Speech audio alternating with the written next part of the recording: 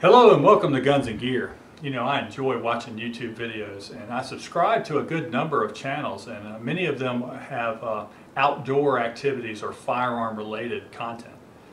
And you know what's really cool is many of these channels like to share their knowledge, share skills to help other folks out.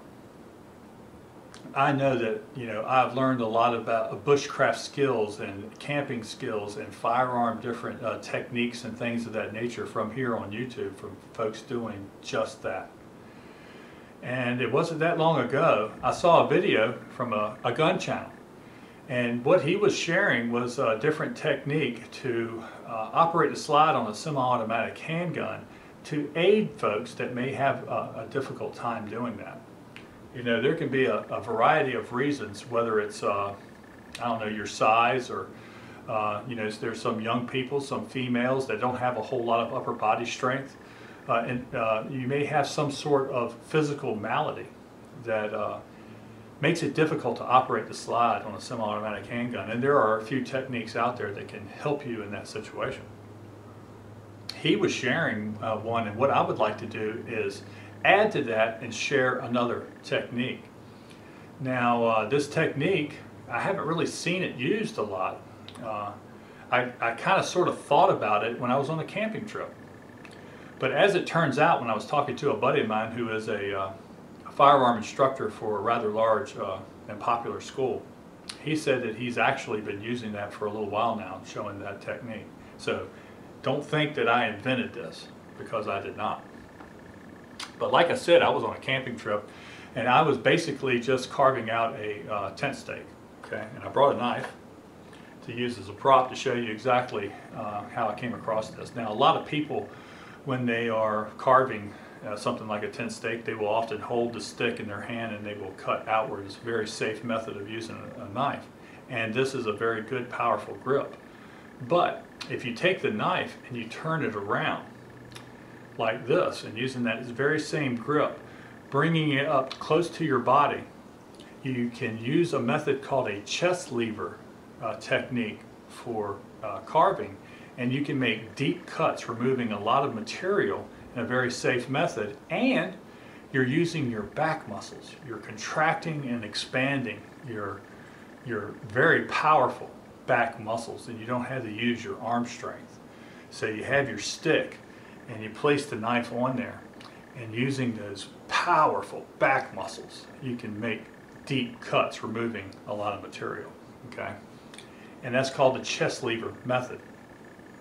It is also very safe because the range of motion of your back muscles is very, very short, very limited, right? So your arms aren't flailing around with a very sharp knife. They're compact, they're up close to your body, and they have limited mobility. Right? So it's a very safe method. And as I was using that technique, I got to thinking that you could apply that to firearms. So I have a couple of different types of semi-automatics here that I want to show you folks. And yes, they've all been checked. They don't have magazines and the chambers are empty. To show you this technique applied to a firearm. All right? Having that good sound shooting grip. Right? You bring the gun close to your body, you take your support hand, you put the heel right up against the slide and cupping your fingers forward. Now the method that was in this other video, the guy was using what we call a push-pull type method, where you take your shooting hand and you push it forward, and at the same time you take your support hand and you pull back, and it makes for a very good way of cocking, operating the slide on a semi-automatic. And I have used that method many times, showing people that are having difficulty with the operation of the slide.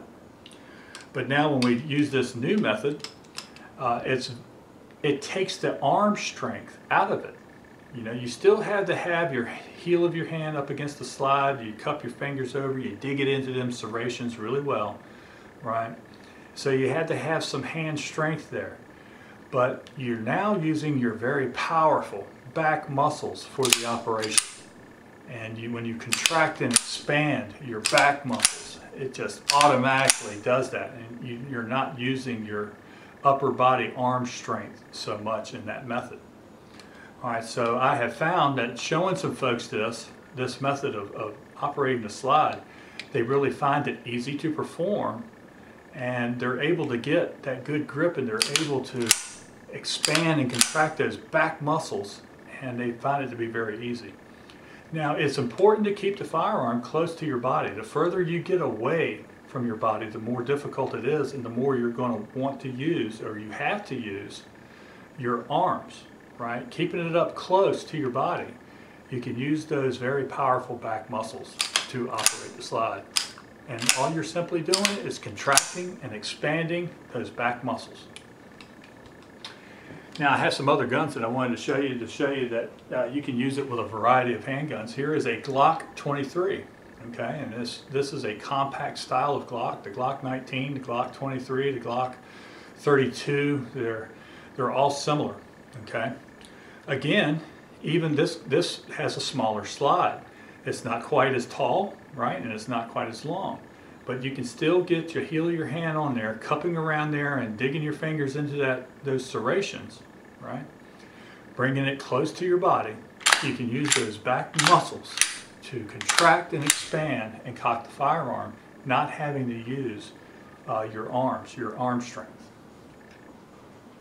Subcompacts are all the rage right now, and sometimes they can be the most difficult to operate because they're smaller guns, and because the slides are small and they're light, they have to use stiffer springs in order to operate the firearm the way it should be operated. And here is a subcompact gun. This is a Car P9, okay? And as you can see, this is a very compact gun, and there are guns that are smaller out there, but this is a model that I wanted to show y'all. And you can use the same method, good firing grip, right? Heel of the hand. Now you have a much smaller slide, not as tall, not as long as even the Glock 23, but you still can get your palm, the heel of your hand on the back of the slide, cupping your fingers over, digging into them serrations, right? Bringing that gun up close to your body, and you can use those powerful back muscles in a chest lever cutting type of method to operate the slide. Now, this may help some folks that find it kind of difficult in operating the slide just like the other method. So I wanted to add that and share that information with you folks out there. So that's my video. Thank you for watching, and remember to shoot straight on the range and in life. Thanks.